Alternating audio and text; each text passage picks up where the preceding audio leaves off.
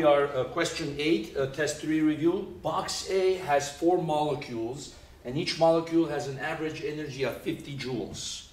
Okay. Box B has 100 molecules. Each one has an average energy of 3 joules.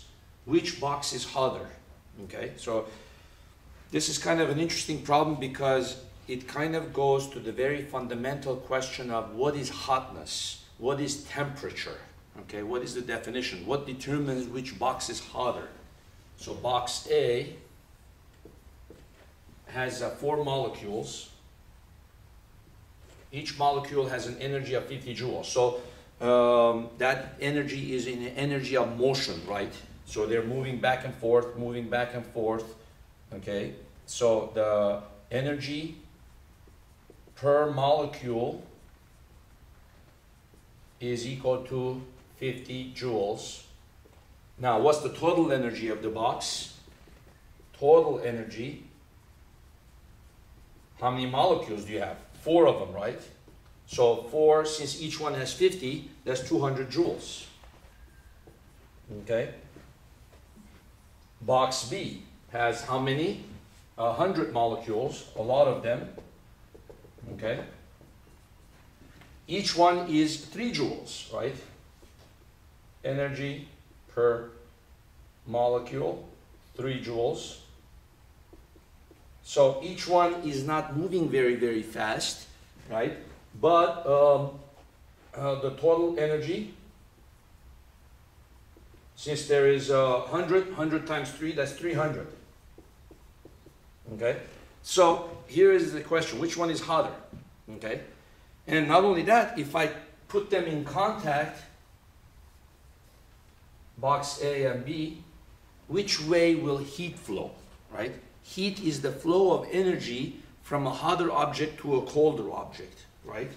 So, well, the unsuspecting person, of course, is going to say, well, this box has 100 molecules, each one 300 joules. It has more total energy.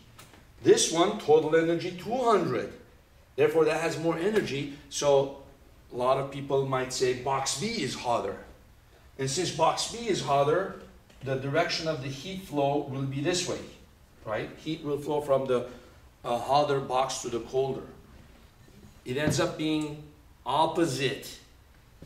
What determines the temperature of a system is how much is the average energy per molecule? How fast are they moving, the molecules?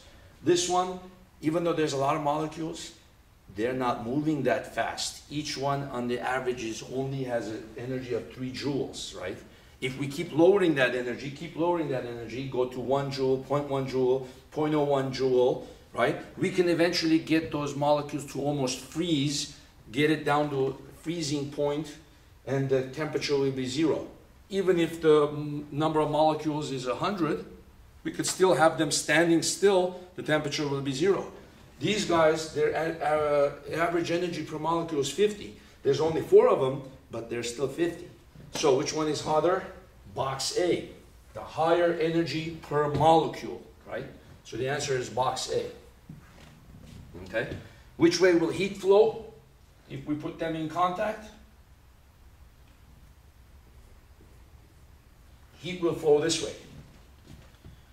Okay, heat will flow from box A to B until the average energy of the per molecule here will equal the average energy per molecule there. So this one will go down to a certain number, then this one will go up to a certain number until the average energy per molecule is the same. So it's got to be somewhere, maybe